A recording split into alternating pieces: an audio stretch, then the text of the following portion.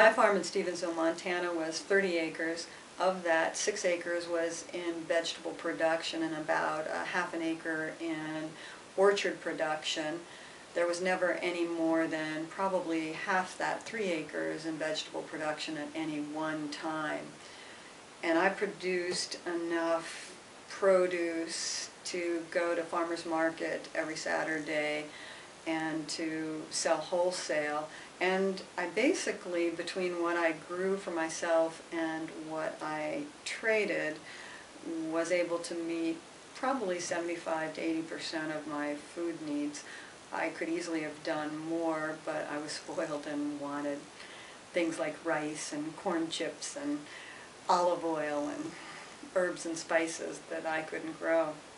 For a good, nutritious diet, I think I could have easily done it on an acre without huge inputs. I started farming with living mulches and compost, clovers, and green manures, and I moved towards the end of the 17 years away from using manure and doing more veganic kind of farming, and hence I could raise my own fertilizer. So to do that, not all of the acre would be under production at any one time because I'd be raising my own fertilizer. So I think I'm going to say about an acre. I'm reluctant to say that I could feed myself on less than an acre with a nice diversified diet and producing my own fertilizer.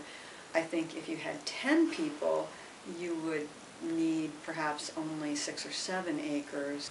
We moved into this property March of 2006, so we've been here just over 5.5 years now.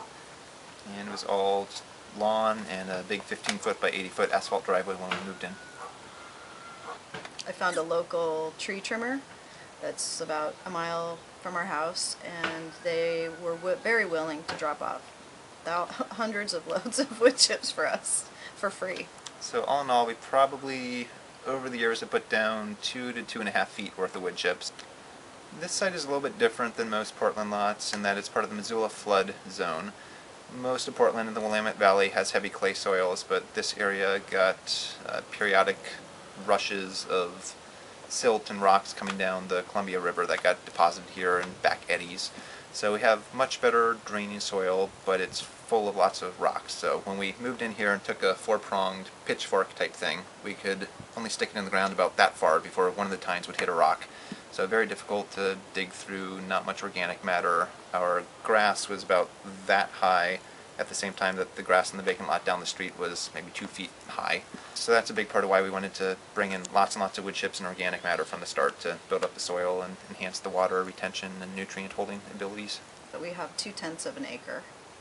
It's a 50 by 180-ish lot, which is a little bit bigger than your normal city lot, which is 5,000 square feet. Right. There's food growing on the house. There's eco roof on the front porch, which is about 20 by 7. It's got 8 inches of soil. And then we have the passive solar room on the back, the new addition. That's 30 by 13. It's got 6 inches of soil. And then the carport and garage have eco roofs with really shallow soil, so they're just growing sedums. So basically we have 1,000 square foot of eco roof in addition to the land. I want to say we have something like 5,000 square feet total of actual growing space once you subtract out the non-useful house parts, paths, hangout spaces, material handling zones, chicken coop, woodshed, and storage shed in the backyard. I think it's about 5,000 square feet of actual growing space. And of like plants, specific plants that are edible or useful, I'd say like 98%. We have crocosmia, which is pretty, but we don't know of any edible uses for it. Or medicinal. And we just, probably 98% of the plants that we have here are edible, medicinal, or... I'd say 99.5%. Okay, so not much. Well, since April of 2010, we've actually been weighing everything that we harvest from the yard. And I've got a database set up that has the calories per pound of all the different food items. So I punch in how much of what we've gathered, and I've got it programmed to spit out how many calories we're getting from everything. So we know that we're getting about 750 calories per day total from the yard, and so that's, for both of us, that's not 750 calories each. So at this point, we're feeding about a third of me or half of Tulsey. So if we're really trying to feed ourselves, one of us would have to eat the other, and that would only last so long.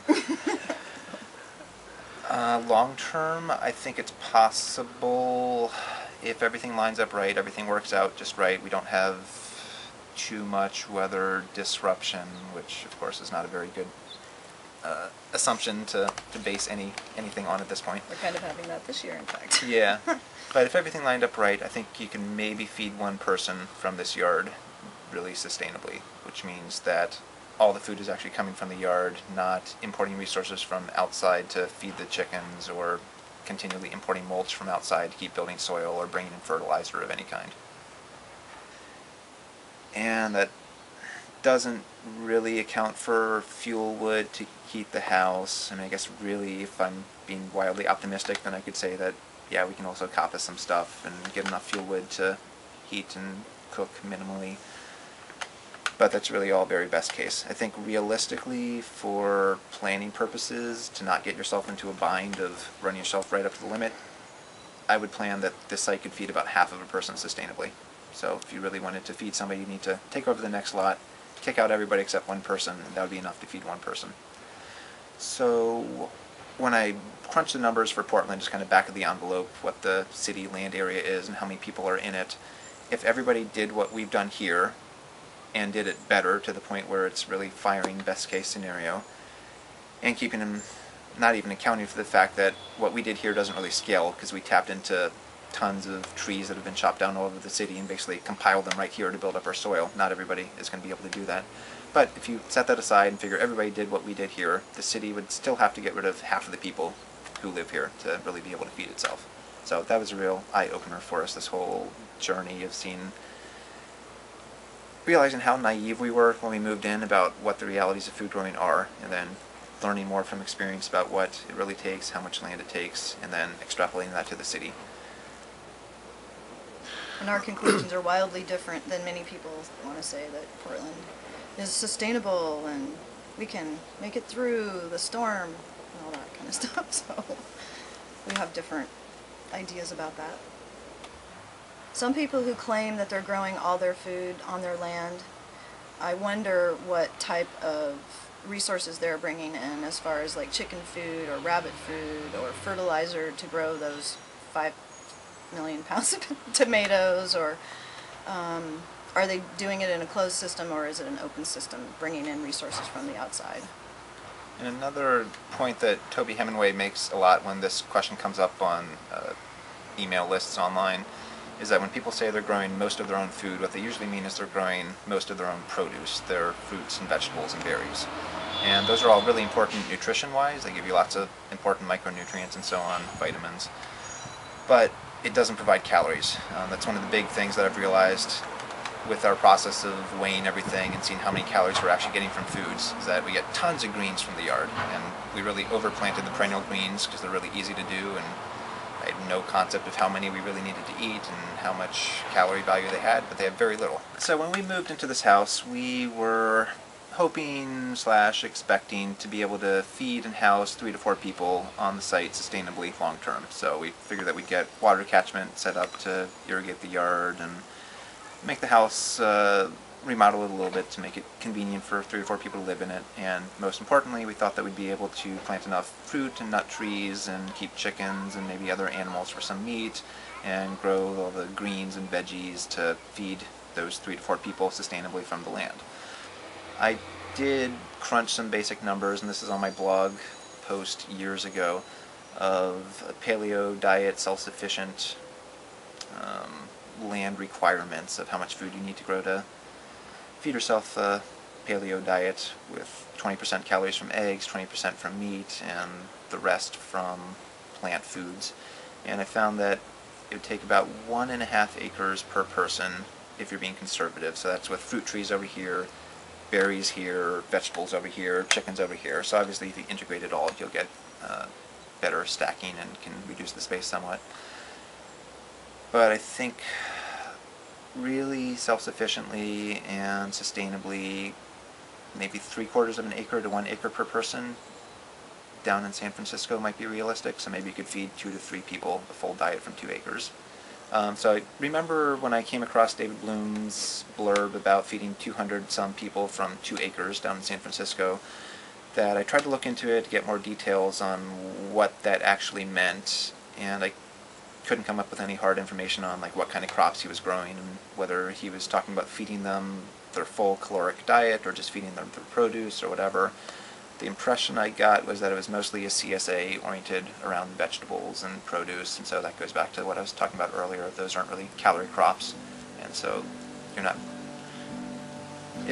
People use the term loosely of what feeding yay many people means. Does that mean dinner salad for 200? Or does that mean your full-blown diet? Right. If you like this sort of thing, come on out to the forums at permies.com, where we talk about sustainability, homesteading, and permaculture all the time. Earlier, that's kind of an important piece of our whole 750 calories a day. About half of that is coming from animal products, meaning honey and chicken meat and eggs, pretty much. And I'd say about half of those animal product calories are probably coming in from off-site. So the chickens are getting probably half of their food from the worms that they find and the garden stuff that we throw them and the leaves that they're eating. And the bees, of course, are foraging all around the place to bring in their honey. So of the 750 calories a day that we're getting from the yard, probably about 175 to 200 of those are ultimately from off-site food coming in to feed the bees and the chickens. So really from on-site we're only giving ourselves 550-ish calories per day.